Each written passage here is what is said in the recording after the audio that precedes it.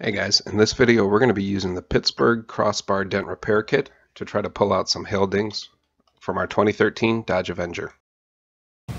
Alright guys, so we've got Mr. Bug back helping us today. Hi guys, welcome back.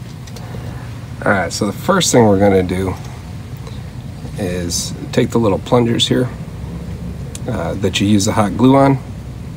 We're just going to scuff them up, give them a little bit more for the hot glue to bite to. Than a smooth plastic surface. So we're going to let Mr. Bug do his sanding.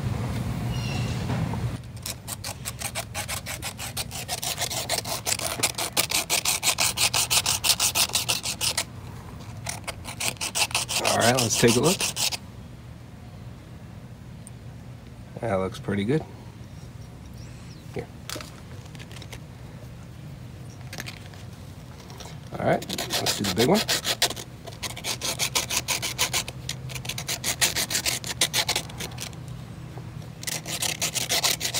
See what it looks like. Nice job.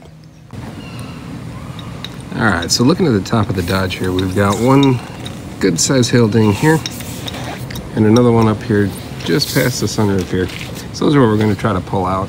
We are prepping this car to sell, so I don't think this is going to be perfect, but hopefully it will help make them just a little bit less obvious. Being a black car, they show up really bad.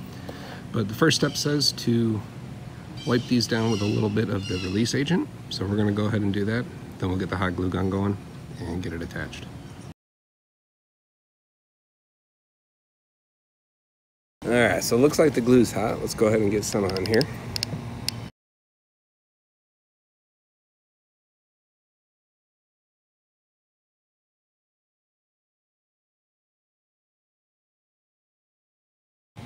Give it a few more minutes,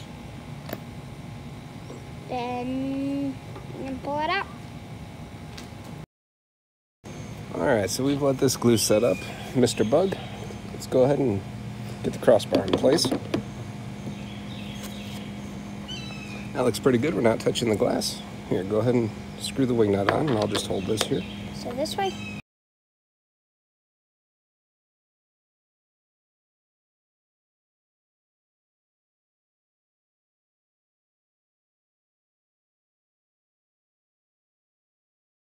Keep going.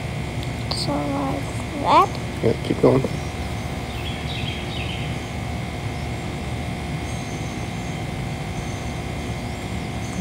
Keep going. This one's coming out better. Yeah, I think it's coming out better too. Okay, keep going.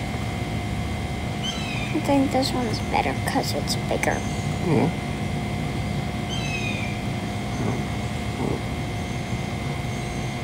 And we have liftoff. Alright, so our glue just pulled off. That's okay. Here, let's go ahead and Insure off.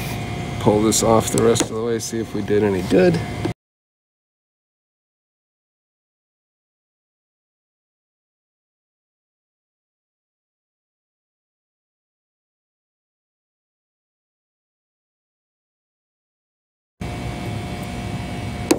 Got it. Just a little tiny. Yeah, I mean, it helped a little bit.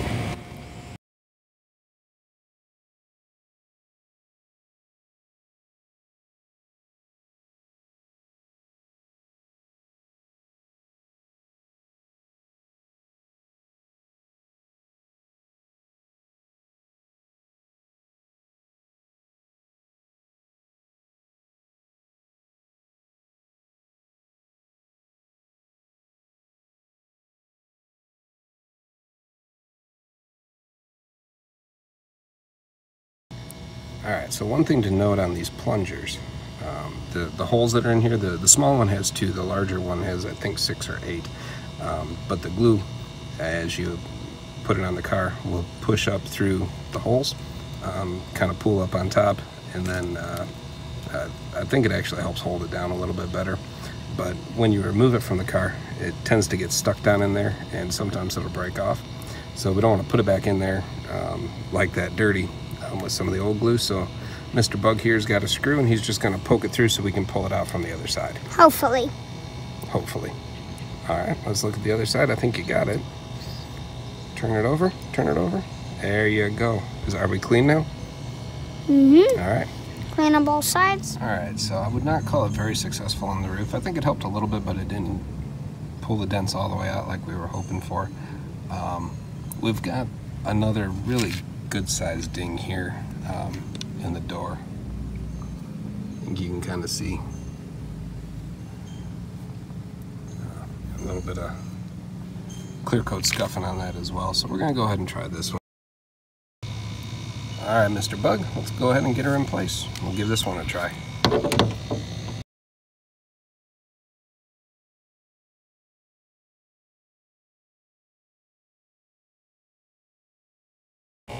Alright, so we did 3 pulls on this, and looking at it straight on, we still got some scuffing here in the clear that will buff out. And if you get down on an angle, you can kind of tell the way the light bends. There's still a little bit of a divot here that we haven't been able to get out, but all in all, it's 10 times better than it was. For a $16 tool, yeah, I guess we're happy.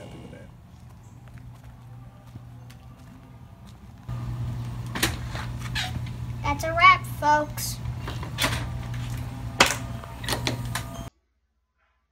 Hey guys, thanks for watching the video. We hope you enjoyed it.